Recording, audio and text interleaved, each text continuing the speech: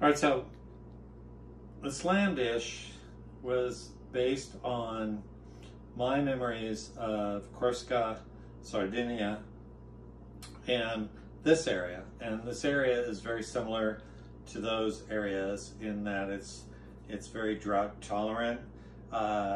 It's got a lot of herbs, a lot of natural vegetation.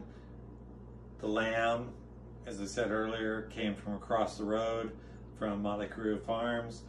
Very high in acid, fruity, matches well with Sandy's Block.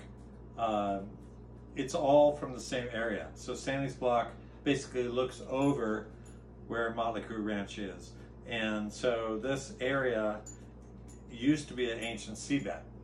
And I'm looking for some saline food that matches well both vegetal and in a wine variety that will work well. And so I think this will. Lamb, a lot of people think is very gamey.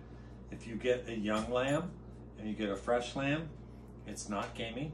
It's a very fresh tasting meat. So I encourage you to try this.